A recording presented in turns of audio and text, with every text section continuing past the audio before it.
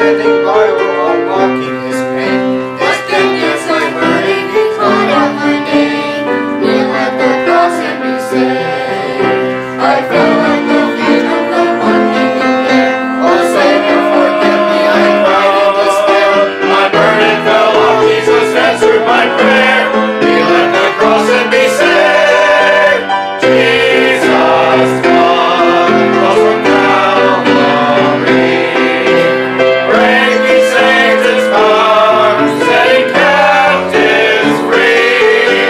Greatest gift of the greatest love. Heaven paid the price for Calvary's blood. Heaven paid the price, greatest sacrifice. Heaven paid the price with Calvary's blood.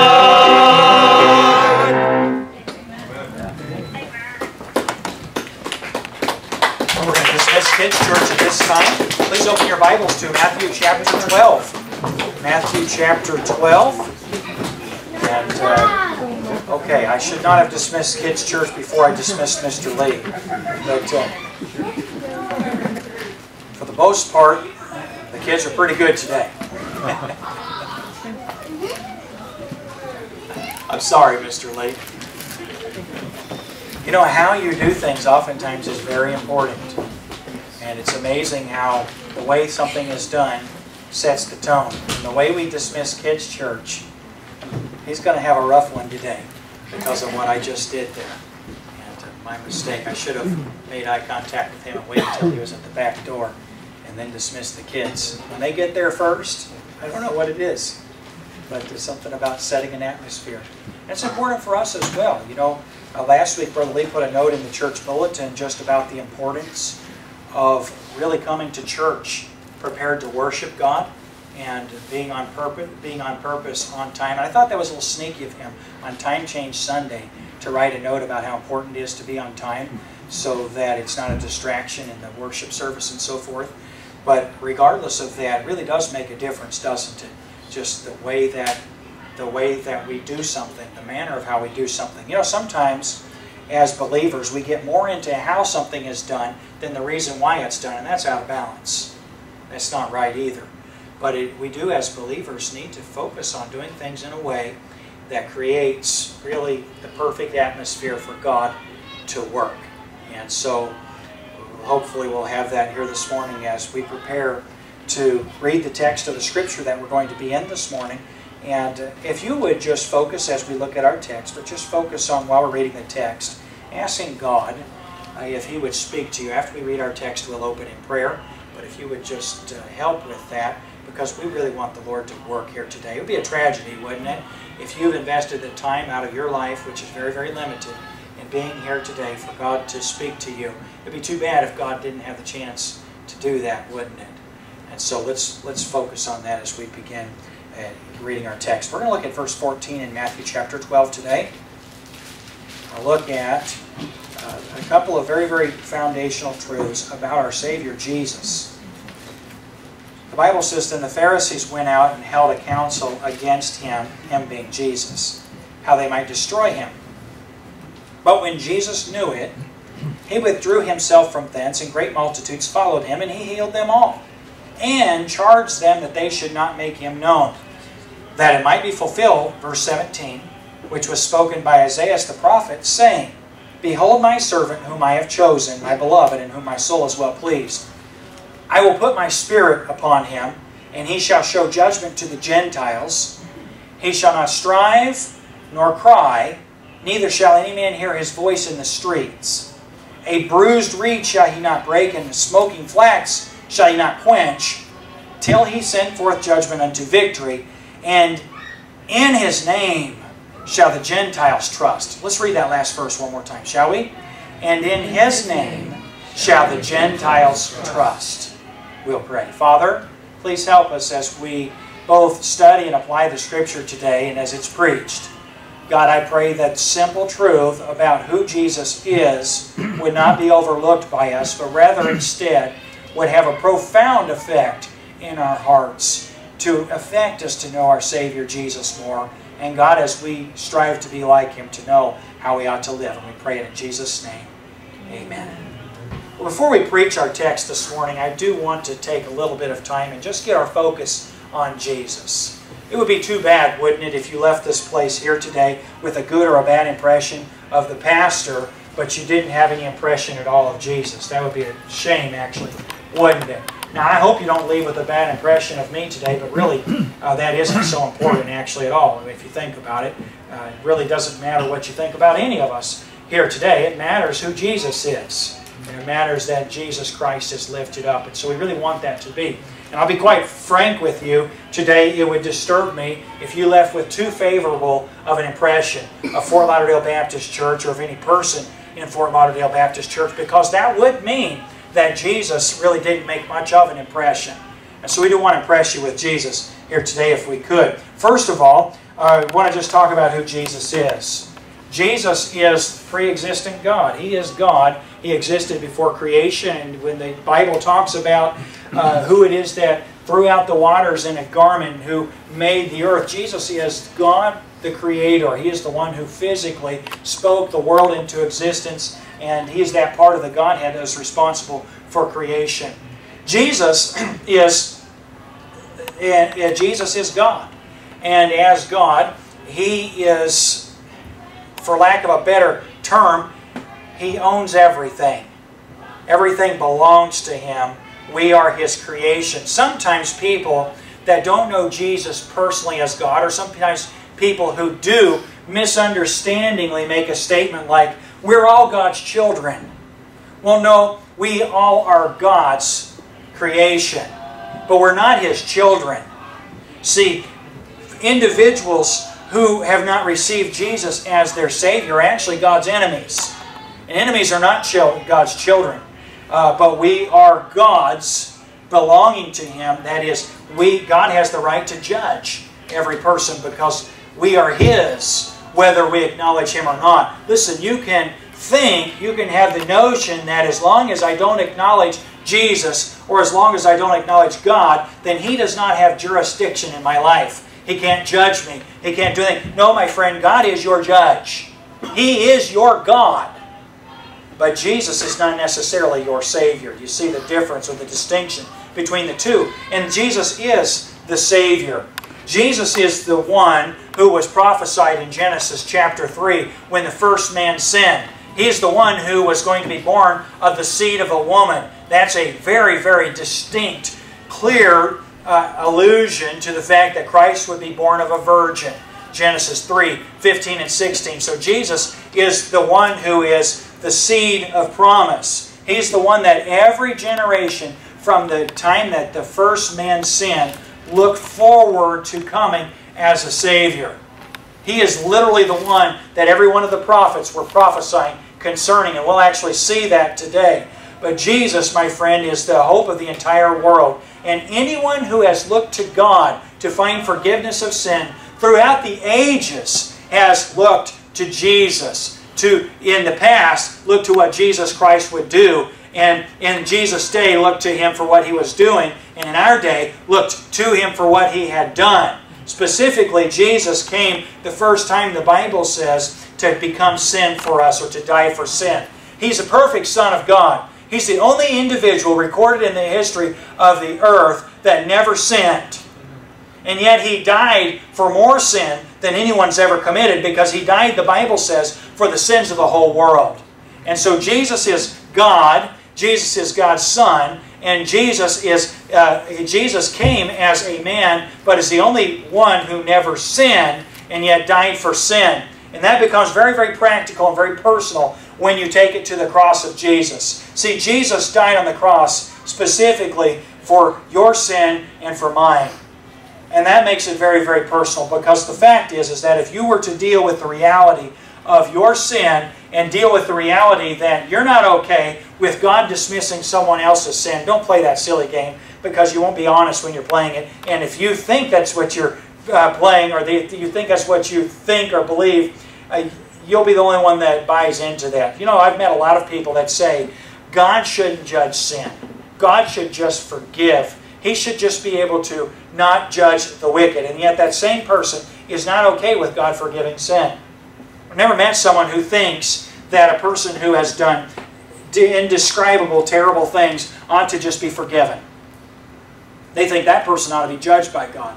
They just simply think that their sin or their specific sin ought not to be a big deal to God. The fact of the matter is you can't have it both ways. Either God is going to be a righteous judge who is going to destroy the wicked, who is going to judge sin, and if He does that, then we all come under that category. We're all judged equally and fairly by God. Or God doesn't judge sin at all. My friend, God does judge sin. He is a right and righteous judge, just as you want Him to be, just as you need Him to be. The problem with God judging sin is that if He were to judge the sinners in this room and give us what we fairly deserved, we'd all be condemned.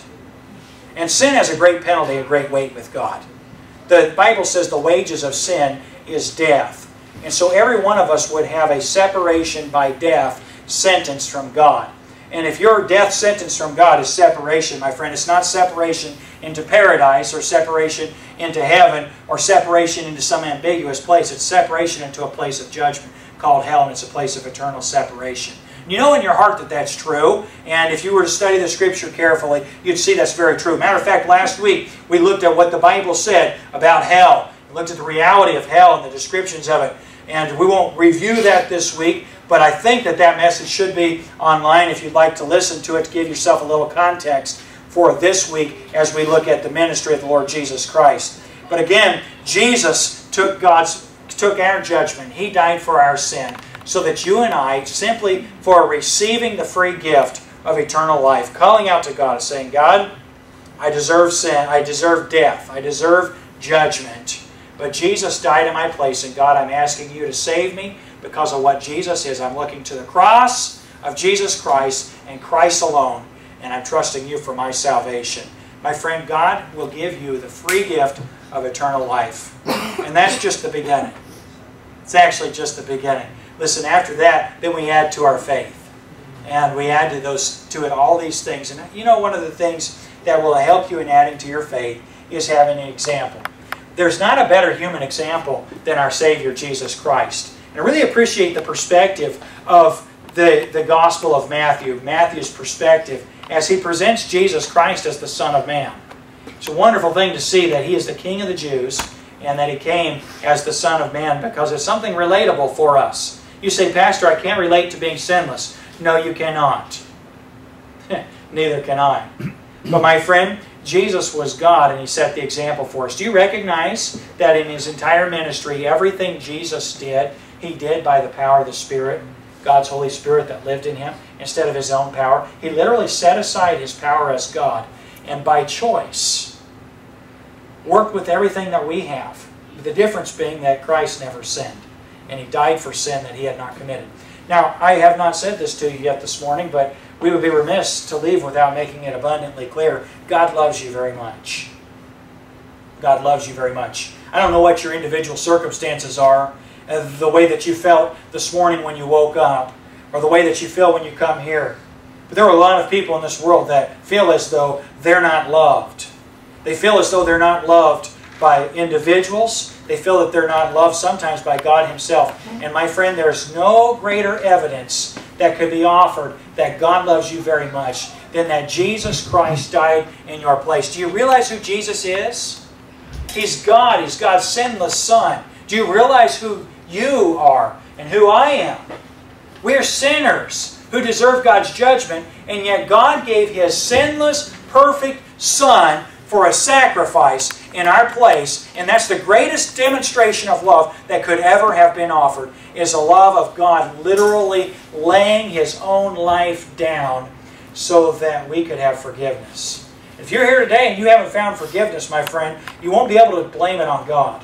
You won't be able to say, God, I just couldn't reconcile who you were. My friend, I'll tell you who God is. God is love. And He loves you so much that rather than destroying you in hell, He judged His own Son in your place.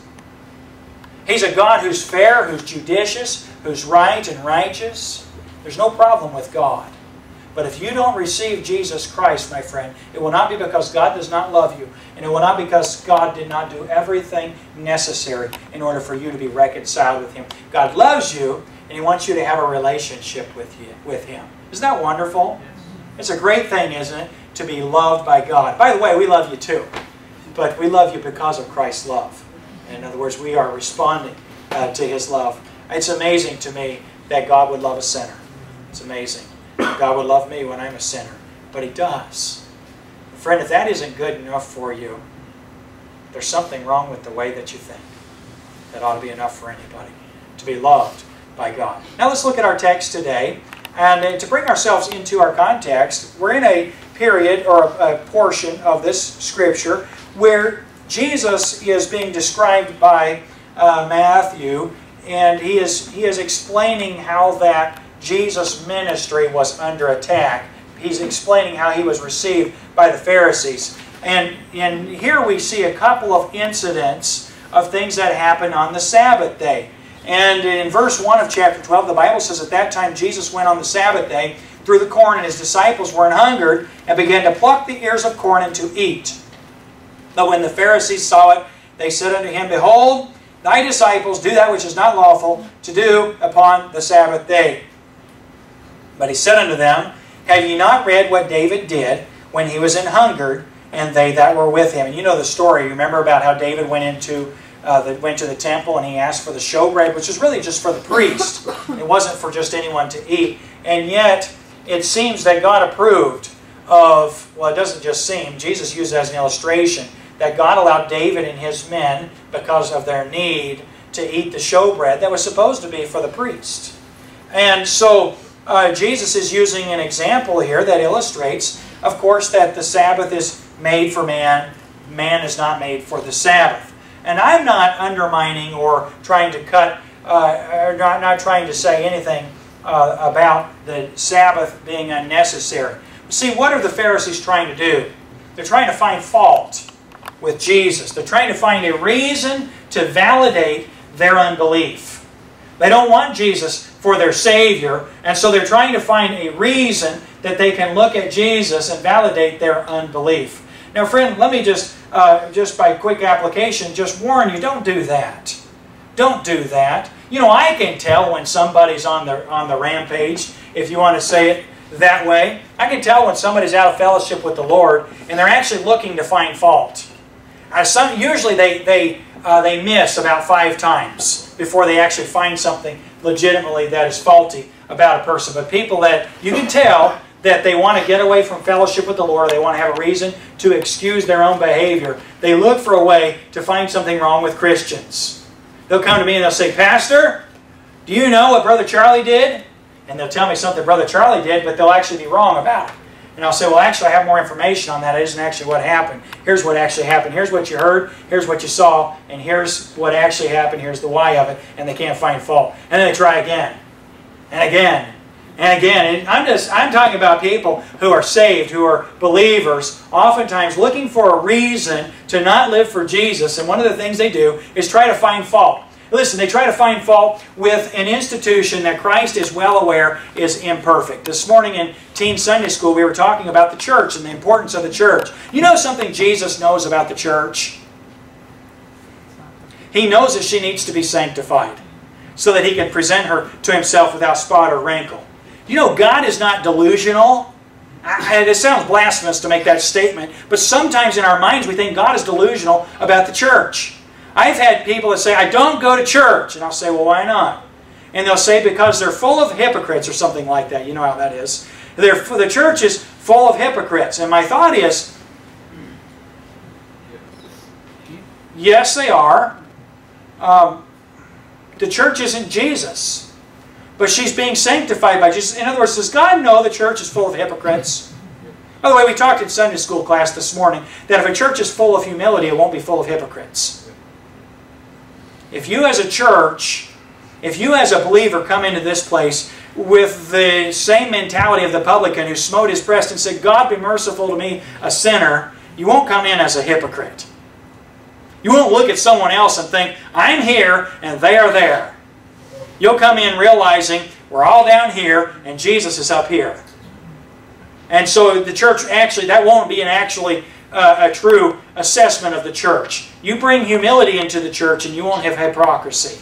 Do you hear me? That's the solution for it. But you know, it's really amazing to me that someone would have the audacity to call someone else a hypocrite. It's incredible to me, and yet it's done all the time. As though people are the standard when they need salvation because of sin. Jesus is our standard. Christ is our standard.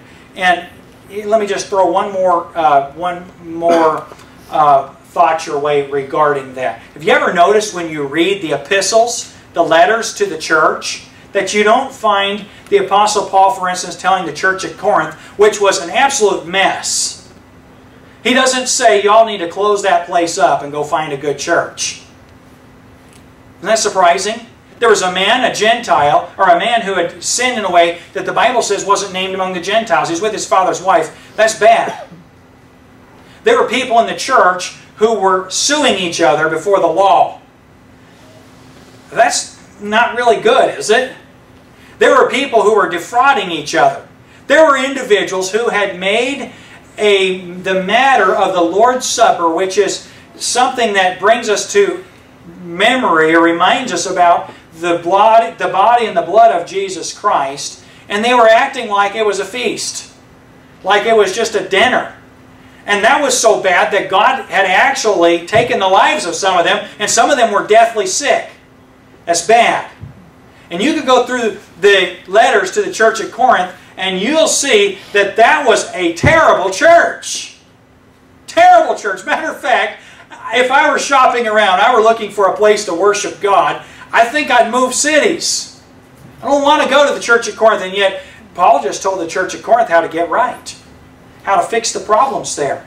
You know, we need more of that in the church, don't we? We need more of, you know something, this is scripturally wrong. This is not the way a church ought to be. We need more of, okay, so then let's change. Let's practice sanctification. Let's get right. You know, we need some church changing, not so much church leaving. Now, I'm not saying that you never leave a church for any. Listen, if a church is doctrinally off and it won't get right, then you need to right it. But there needs to be a system in the church where literally believers hold themselves accountable to change the problems, to fix the problems. And what are the problems in the church? It's the people. And so we need to be growing. We need to be becoming more like Jesus. We need not to take offense when sin is preached about. We need not to take offense when we're singled out for our particular sin, because we're trying to be what Jesus wants us to be, a glorious church presented to Himself without spot or wrinkle. And so in our context, we find that the Pharisees are trying to find fault with Jesus so that they can excuse their unbelief. Now we know that when they can't find fault, they're still not going to believe, right? But they're looking to validate their unbelief. And so the first accusation that they make is about Jesus' disciples. And His disciples were eating on the Sabbath day, and Jesus just emphasized that the Son of Man is the Lord also of the Sabbath.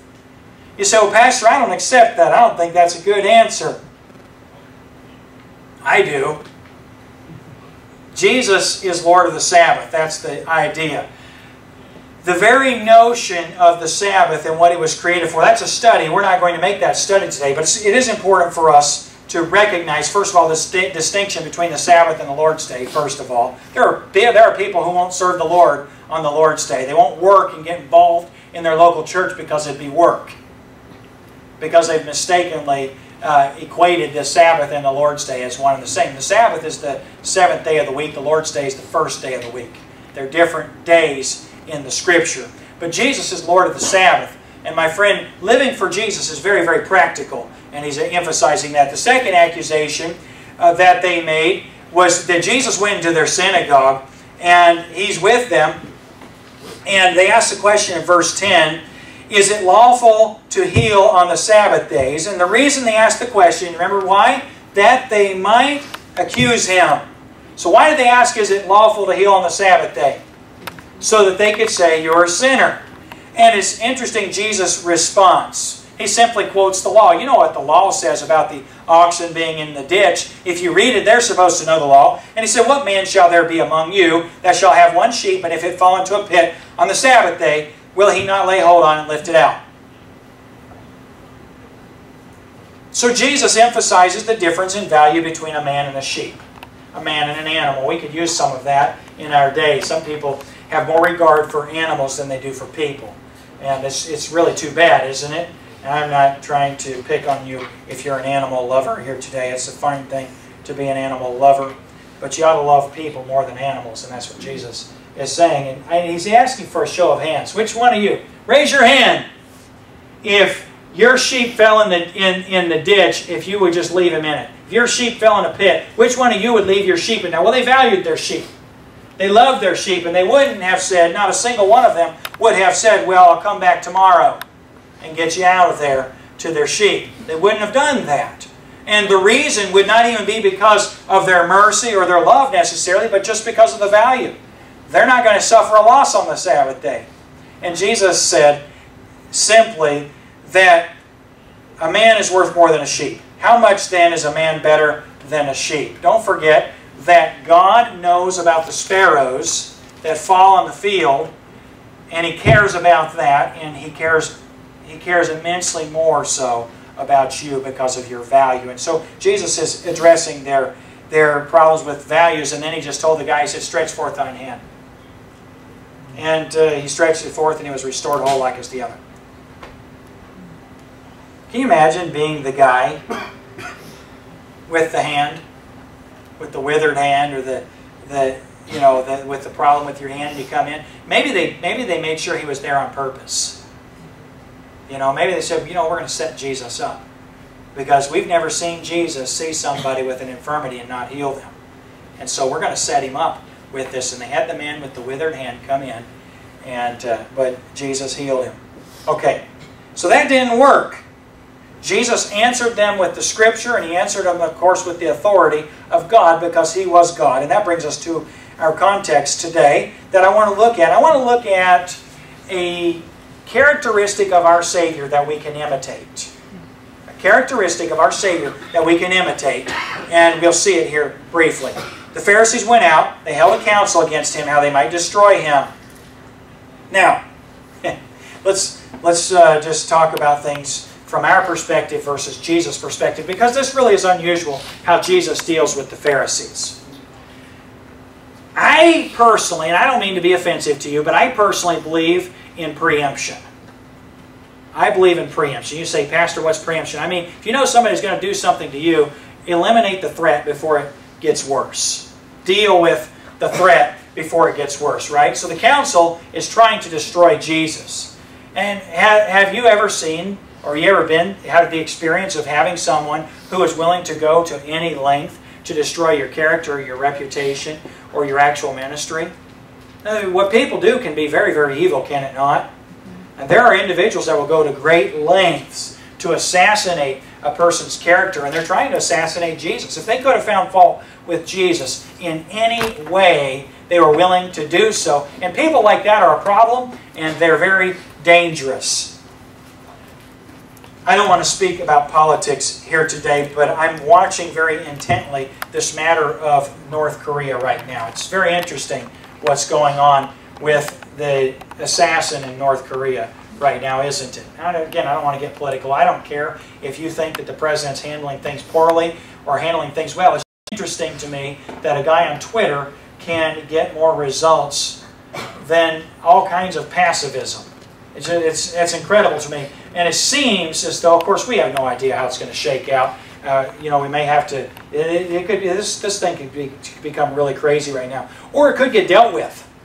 It could be that Kim Jong-un is actually going to, he probably is in great danger from his own people right now, if I had to guess.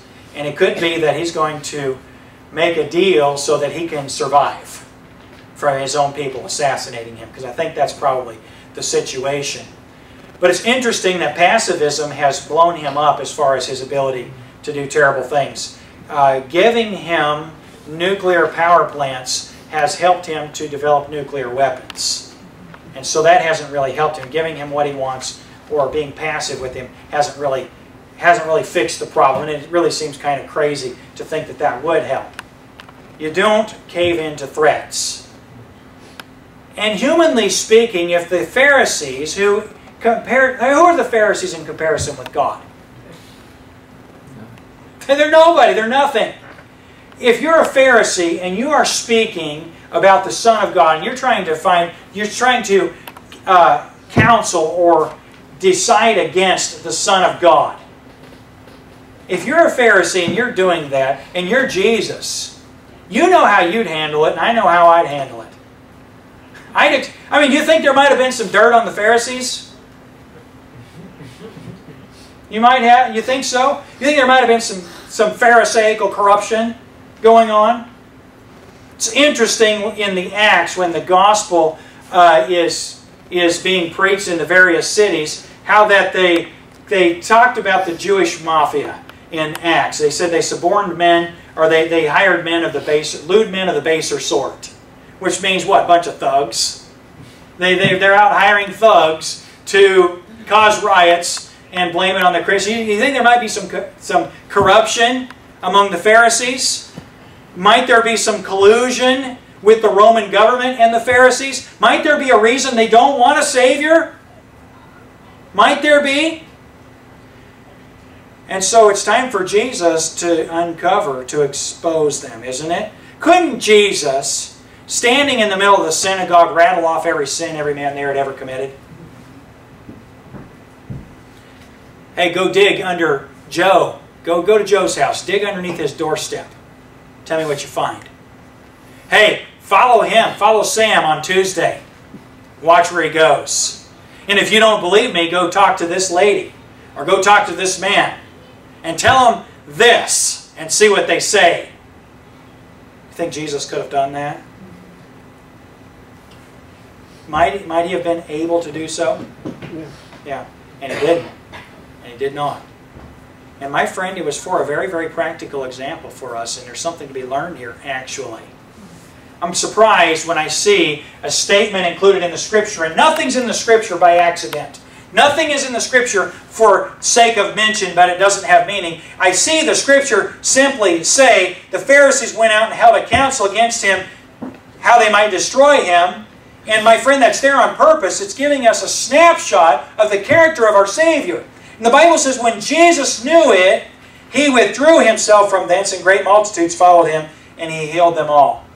Jesus' response when the Pharisees sought counsel to destroy Him was to withdraw Himself from them. Remove Himself from them. Now listen to me, will you please? Will you please listen to me here today? It is not in Christ's character, even today, if you're seeking occasion against Him, it's not in His character to follow you and to force you. You know, many times I've realized that the Holy Spirit of God is a gentleman. And the Spirit of God is Christ in us today.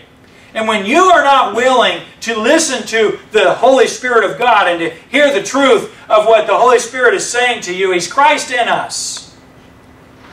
My friend, He's willing to withdraw Himself. Not to be removed out of you or to take away the sealing effect or ministry of the Holy Spirit of God. But my friend, if you don't want to hear from God, He'll leave you alone. If you want to seek to undermine or to speak out, it's amazing how individuals will actually say, I want God's will for my life. And when the Scripture plainly says, well, this is, and this is how you ought to live. I mean, we're not even talking about where to go and what to do. We're just talking about how to live. It's amazing how instantly we begin to accuse God. Well, you know, you have to understand that the Bible is set within a particular culture of the day, you know, and it's Roman culture and it's a pagan culture. No, my friend, the Bible has its own culture. It's called biblical culture. And it reflects the character and nature of God. And oftentimes the Scripture talks about the sins of the day in it, but God never condones the sins of the day. Now, many times when God begins to convict and to deal with us about how we ought to live, we try to seek counsel against Him. You say, no, it's just, you know, the church, they're hypocrites, and they say you ought to do this and this and this and this and this, and I know what the... No, my friend. They're His bride, you see. They belong to Jesus. And when you seek counsel against Jesus, you know what His response is normally? How many of you have ever sinned? You felt like if God did what I deserve, He'd just kill me. You ever had a God should just kill me moment? I don't know how many times. You didn't have to raise your hand. I know who you are. I know what you've done. Okay. God should just kill me moment. I've many times thought, I've even said to God, God, if I were you, I'd kill me. I don't know how else to put it. I say, God, I just don't know why you're so merciful, and I'm not accusing you in it. I'm thankful for it, but I could understand if you would just say, I'm done with you. Because that's what I deserve. And sometimes I'm kind of being a baby and having a little whiny pity party about it. But the fact of the matter is that when I fail God, I deserve, I know better. The notion that none of us fail knowingly, or that we inadvertently, sin in some kind of an innocent way. No, my friend, when I sin, I'm guilty. And so are you, if you'll be honest about it. And when I do that, when I fail God, man, I just feel like, man, God, you ought to just destroy me. It's amazing how gentle and merciful Jesus is, actually, isn't it? Have you ever just experienced the mercy of God in such a way that it just is not, it's just so opposite. Sometimes you just think, that's just not how I think. That's not what I do. And here we find Jesus having the Pharisees taking counsel against Him, how He might destroy them, and the Bible says He withdrew Himself from them. Now you ask the question, Pastor, why did Jesus withdraw Himself? Was it because His kingdom wasn't of this world, and if it were of this world, then His servants would fight? Was it because He came to seek and to save that which is lost, and it wasn't His ministry at the time? No, there's something deeper than that. There's something deeper than that. Let's look at the quote of Isaiah chapter 42. The Bible says in verse 17, that it might be fulfilled which was spoken by Isaiah the prophet, saying, Behold my servant whom I have chosen, my beloved, in whom my soul is well pleased. I will put my spirit upon him, and he shall show judgment to the Gentiles. Notice verse 19. He shall not strive nor cry, neither shall any man hear his voice in the streets. A bruised reed shall he not break, and a smoking flax shall he not quench, till he send forth judgment unto victory. And in his name shall the Gentiles trust. Now stop here. And this is just a very, very exact quote of Isaiah chapter 42, verses 1 through 3. Matter of fact, I'll just read it to you, beginning the second part of verse 42. You don't need, or verse 1 of chapter 42. You don't need to turn there because it's almost identical in your Bible. Read how exact it's translated. I have put my spirit upon him, and he shall bring forth judgment to the Gentiles. He shall not cry, nor lift up, nor cause his voice to be heard in the street. A bruised reed shall he not break, and the smoking flax shall he not quench. He shall bring forth judgment unto truth. Now the order of the words is somewhat different, but the words that are there exactly, it's an exact quote of the Scripture. Now, what is the Scripture saying about Jesus? How many of you all remember the Coleman lanterns? Anybody here remember Coleman lanterns? Do they? Yeah, they still sell them. Does anybody here have an actual Coleman lantern, like a kerosene lantern, or all the different fuels that they use? Anybody here still actually have one? Chuck, you have one? Joel has one? It's at my mom's house. Yeah, I got one somewhere. Okay, but you remember the Achilles heel of the Coleman lantern? You know, what's the weakness of the Coleman lantern? How many of y'all let the kids carry the Coleman lantern when you're going to camp? There are two weaknesses, right, in the Coleman lantern. One is the glass mantle. I've seen those break before. I'm not going to say how or where. But the real problem is the wick. Remember the wick? And when they used to, they would pull the glass up and then, reach in and light the wick. And they'd always say, don't touch the wick with the match. You know what I'm talking? What happens if you ever been told not to touch something? Like, never touch the wick with the match. If you don't tell somebody why, it's not always bad to explain why. I remember being a child. The first time I touched a hot stove, I was almost 4. I was about 3 and a half. And I remember very, very distinctly being in the kitchen in our farmhouse and watching the hot stove glowing red. My mom was making hot chocolate on a pan in the wintertime, making it on the stove top out of milk and cocoa and sugar, and you know the way moms in the farm know how to make hot chocolate after you've been playing in the snow. She's making hot chocolate, and I remember the stove burner. I've always been fascinated by how things work anyway. It's glowing bright red, and she turned it off, and really quickly you watched black kind of go like this around the spiral in the stove, and it turned black, and I thought, okay, now it's cool, and I touched it. And I found out black is not cool. That does not mean that it is not, that it won't burn you. And I burned it. My mom said, you should never touch the stove. I told you, never touch the stove when it's hot. Well, it didn't look hot because it wasn't glowing red, but it still was hot, and it burned me. Now, you ever touch a wick on a Coleman lantern? What happens? It's like you don't even feel it. Like you can just put your finger through it. It's like it's not there. You ever thrown a newspaper on a fire and watched it burn? You can still read the letters on it. Like it's actually, the paper's actually burned, but it's still there. It's just like, and then if you just touch it, what's it do? It just disintegrates. It just falls apart.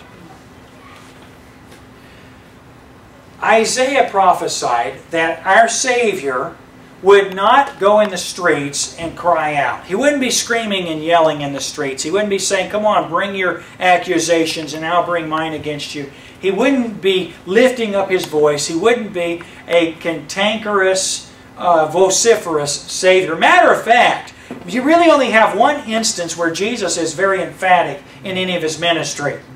He has a very withdrawn ministry normally, doesn't he? He goes into the temple and He cleaned house. Because it was His house. And He said, make mine house, you know, you've made my house a den of thieves. He drove out the money changers. But, for the most part, the ministry of the Lord Jesus is a withdrawing ministry. Of course, when He taught His disciples, He went up into the mountain and they came unto Him and He taught them. Here He's in the synagogue and they're trying to set Him up, and they said, you know, what are you going to do about the man on the Sabbath day? And He healed the man. And then they took counsel to slay Him, and He retreated from them. He withdrew Himself from them. Instead of being preemptive, instead of going after them and seeking to destroy the people who were in the wrong, who were wicked, who deserved judgment, Jesus' attitude toward the wicked was that a bruised reed He will not break, and a smoking flax He will not quench. And literally, the idea is of a branch that's fallen over, that's broken, and all it would take would be just a tap for the thing to separate and be broken. All it would take would be literally for a smoking flax just to be touched, and it would just disintegrate to nothing and be gone. And here we find a great picture. See, the picture here is who in our context are the bruised reed and the smoking flax? Who? The Pharisees are. Listen to me, friend, and get this because it's so vitally important. Unbelievers are a touch away from destruction. Do you hear me? Unbelievers are a touch away from destruction. They literally, at God's touch, breathe or stop breathing. The Bible says it's appointed unto man once to die. After this, the judgment. Who's in charge of the appointment? God is.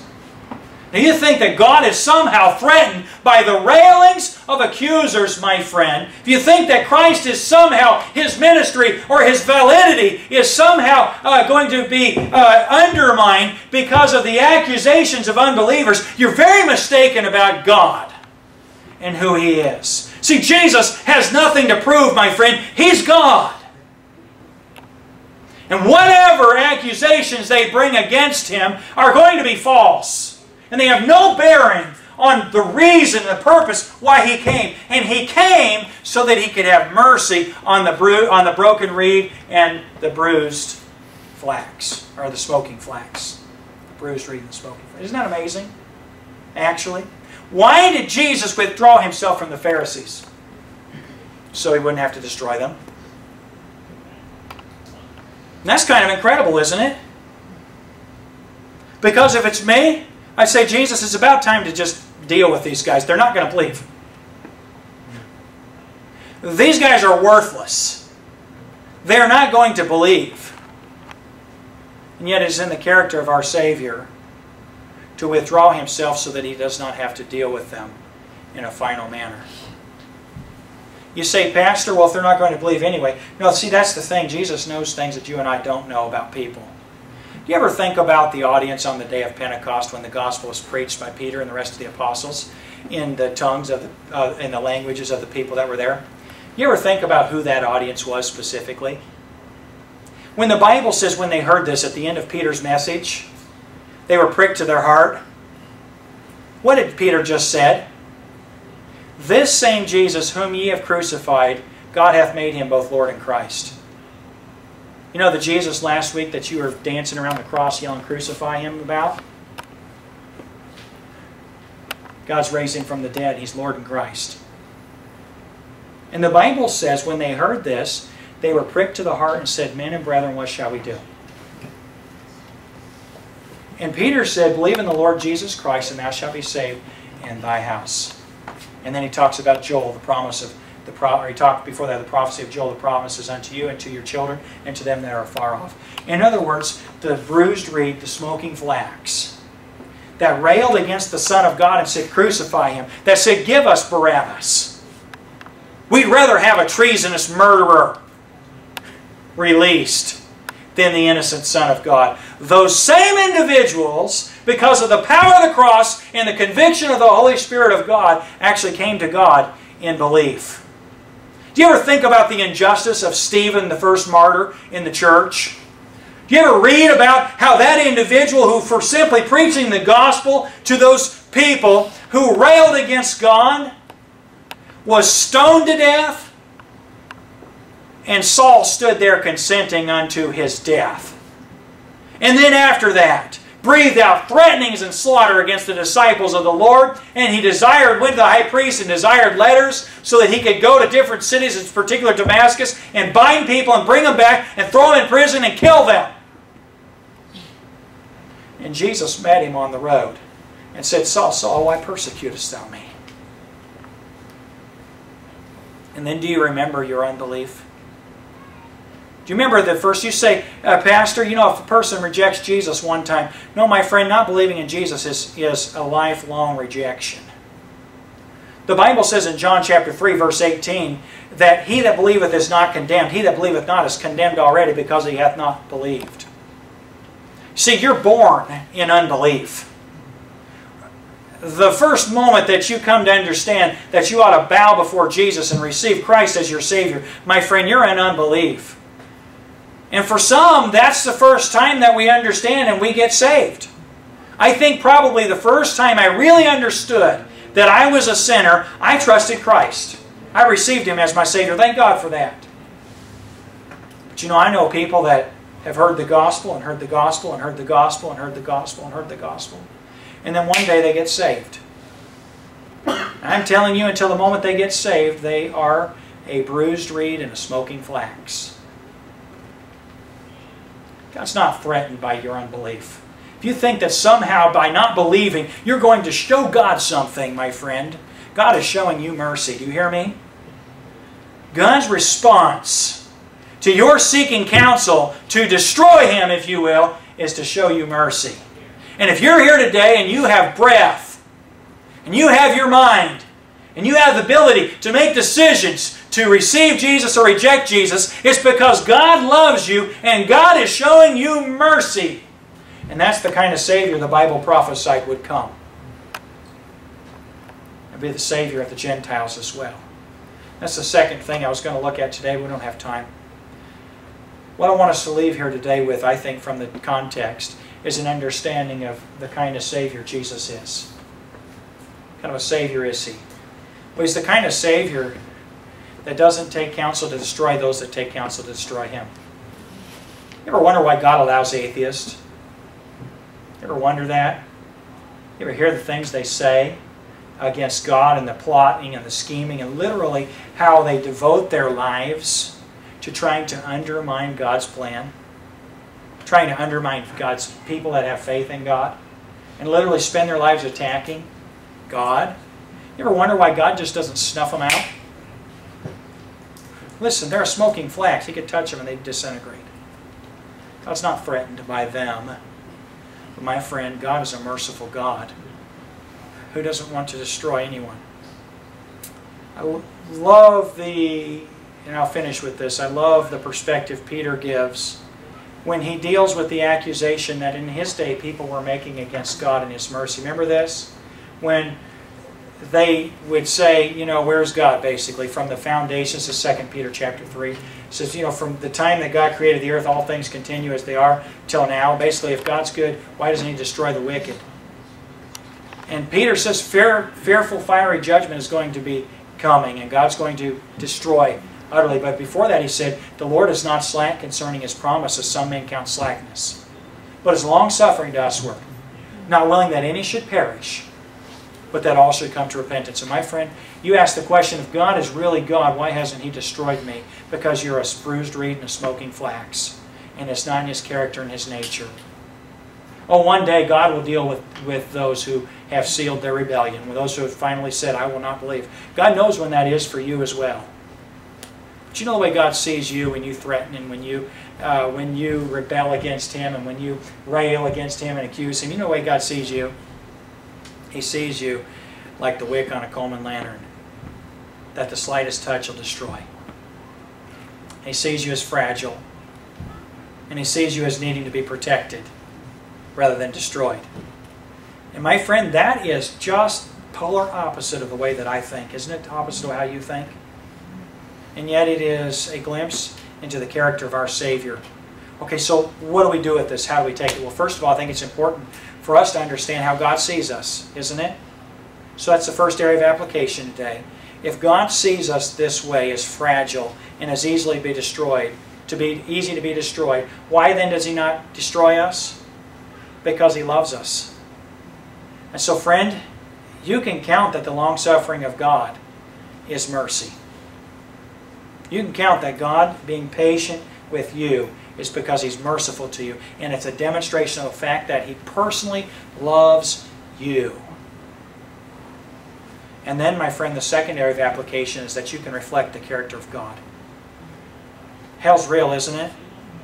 Judgment, damnation, it's real, isn't it? It's going to happen someday, will it not? Is that the message of the cross? Is that the message of the cross? It's the reality without the cross. And truth is truth and ought to be proclaimed, oughtn't it? But how is it the message of the cross to scream that people are going to go to hell and that God hates them? How's that the message of the cross, my friend? Is that the message of Christ? You know, some individuals think that they're being bold or they are standing up for God or for Jesus by screaming hatred toward the wicked. Jesus' response to the wicked is, don't kill them. Why is that? Well, some of us here today can testify because sometimes the wicked turn to Jesus. See, that's us, isn't it? You know, so many of us today, if you were to testify, you'd stand up and say, if people were to describe me before I received Jesus as my Savior, they would have said, never! That man will never darken the doors of a church. That man will never trust Jesus as his Savior. She'll never change. But a merciful Savior who will not break a bruised reed or quench a smoking flax, my friend, can break a heart of stone with His love. That is the love of Christ. All kinds of nonsense preached about the love of Christ, but this is the love of Christ. And this is God's mercy towards you. And my friend, if anything in the world ought to be clearly understood by His disciples, and we ought to be His disciples, it ought to be to understand how important it is to preach the gospel the way Jesus does. Listen, how much are you threatened by the wicked? What can the wicked do to you? We saw we saw in chapter 10 that we're not supposed to fear those that can destroy the body, right? But we're to fear the one who can destroy both the body and soul in hell. Who's that? Jesus. Are you supposed to be fearful of the wicked? You're supposed to live in fear of what wicked men can do to you. Might wicked men do terrible things? Might terrible things happen to you and you're perfectly innocent? Yeah, absolutely. And you know something? You'll be all right because they're a smoking flax. They are a bruised reed. And you and I need to be careful not to give offense to the wicked. To take counsel to destroy them because they've taken counsel against Jesus. Jesus is going to be all right. See, He's God. He doesn't need to defend Himself.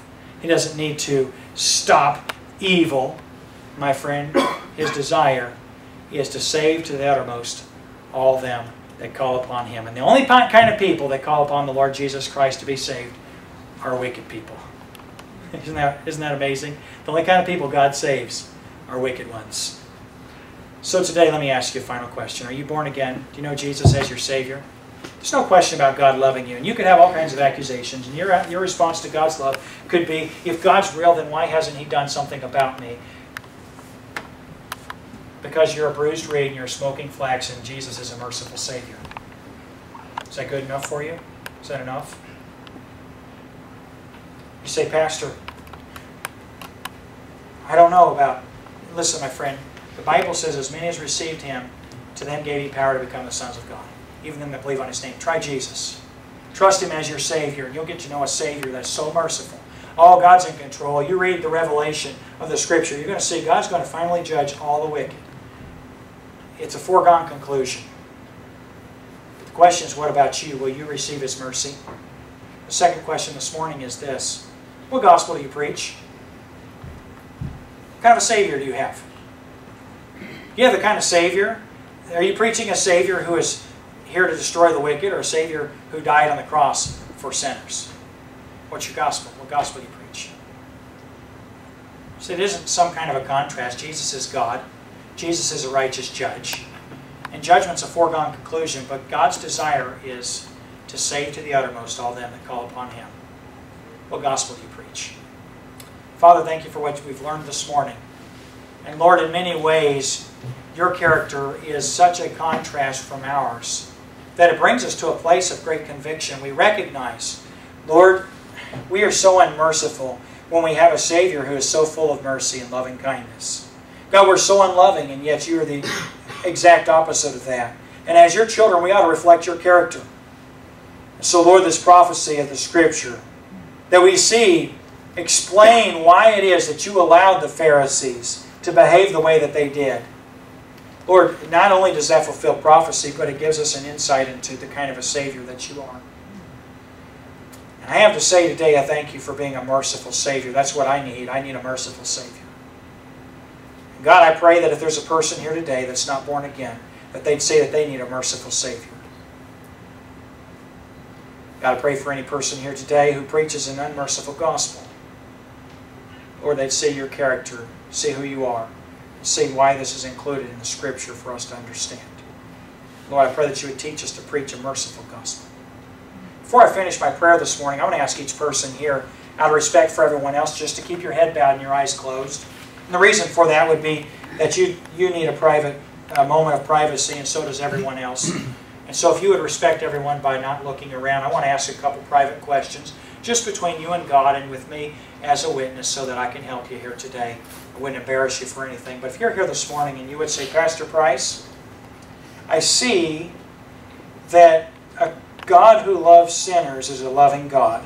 And I see that a Christ who desires to save sinners rather than judge the wicked, by taking their own judgment, their judgment upon Himself, I see that Jesus is a merciful Savior.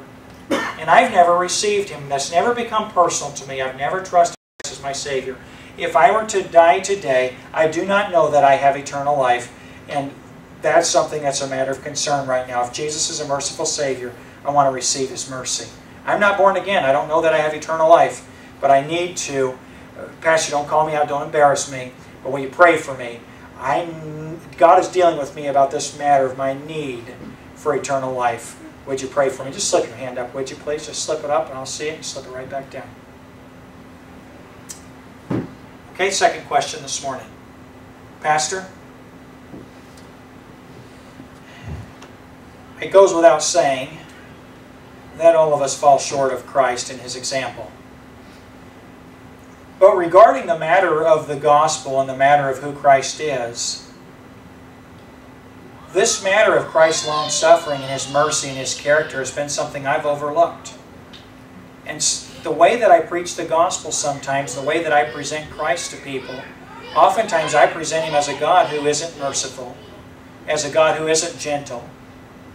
And God's dealt with me about that, and as the Lord helps me, I want to reflect Christ in this matter that we've seen in His character today. Pray for me, Pastor. Don't call me out, don't embarrass me, but pray for me. God's shown me an area in this passage this morning that I want to reflect Christ. Just slip your hand up if that's you. Just slip it up, slip it right back down. Okay? I want to reflect Christ in this matter. Here's what we're going to do. I'm just going to give us about a minute, and why don't you just tell God what you told me and allow God's Holy Spirit to work on your heart. If you needed to slip out and have someone pray with you, it probably wouldn't be necessary to do so during the invitation time this morning because I'll be available after the service, and I don't want to embarrass anybody or call anyone out. But if God spoke in your heart and you need to do business with Him, let's just have a moment, and you could pray and tell Him what you've just said to me by raising your hand, and then I'll pray and pray for you after that.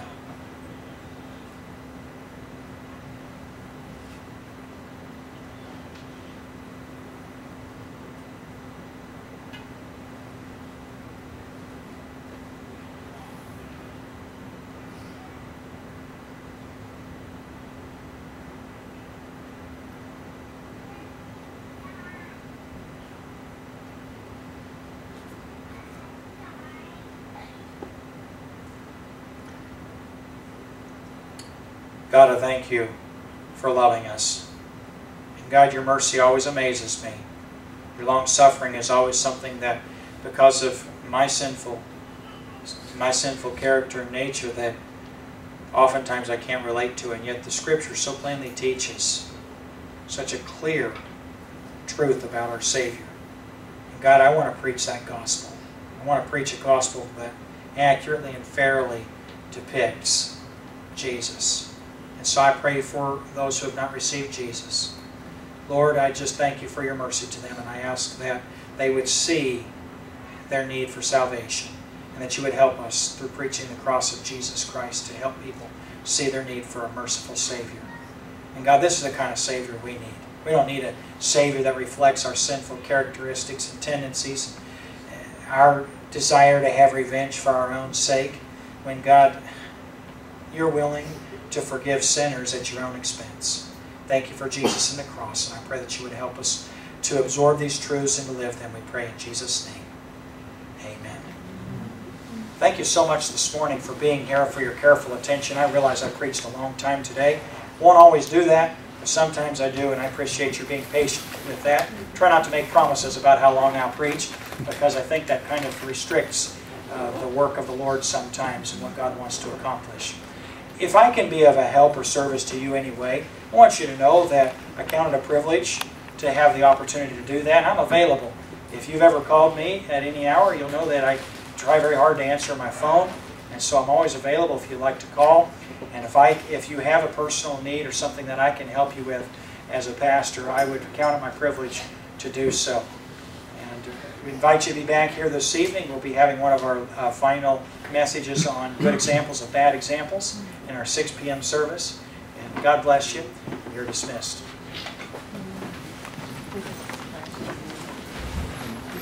Thank you.